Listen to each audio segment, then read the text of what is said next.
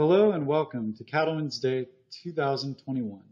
My name is Morgan Scilacci, and today I'm going to talk about the concept of limit feeding, a concept that is not new, but has important implications for producers in the receiving and backgrounding segment of the cattle industry.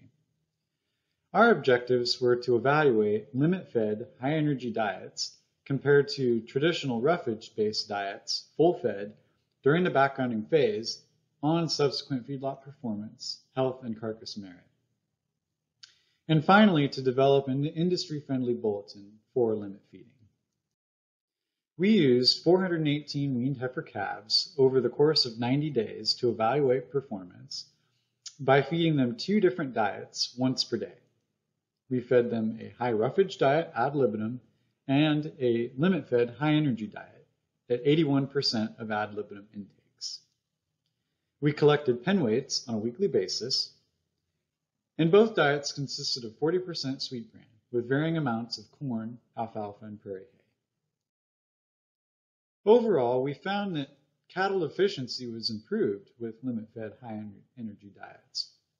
Across the top, both diets, high roughage, full-fed, and high-energy limit-fed, you can see that there were no differences in terms of body weight between treatments across day 0 and day 84, as you can see on the left.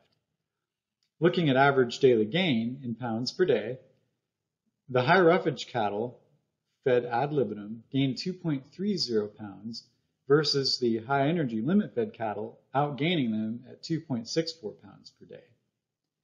In terms of dry matter intake, the high roughage full fed cattle ate 23.26 pounds of feed per day on average, and the limit fed cattle consumed much less at 17.32 pounds per day. In terms of gain to feed, the high roughage full fed cattle gained about 0.1 for every pound of feed consumed, compared to the higher energy limit fed cattle gaining about 0.153 pounds for every pound of feed per day. So after the cattle finished the backgrounding and finishing phases, we had the opportunity to evaluate carcass results. And they showed that muscle deposition was actually improved in previously limit-fed cattle, but only in the light sort group. Across the top of this chart, you can see the 4 different feed groups, both high roughage and high energy limit-fed, with the corresponding light sort and heavy sort for each category. In terms of USDA yield grade, there were no differences across treatments. However, if you look at the high energy category or feed group, between light and heavy, there was quite a bit of difference, with the heavy sort having a higher yield grade score at 2.84 versus the light sort group at 2.43.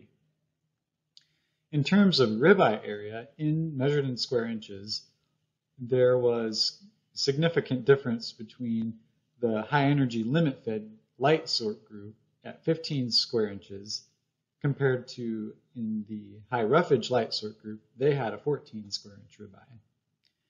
In terms of liver scarring, there were no differences across treatments, but there was significant difference between light sort and heavy sort in the high energy limit fed treatment group. So based on these results, we conclude that cattle limit-fed, a high-energy diet consisting of primarily corn and fermentable fiber co-products, in this study were 53% more efficient than cattle-fed traditional roughage-based diets with ad libitum access. And based on the carcass results, lightweight cattle previously limit-fed high-energy diets appeared to deposit more muscle, and they had larger ribeye areas. I just want to thank you for listening, and have an enjoyable Cattlemen's Day 2021.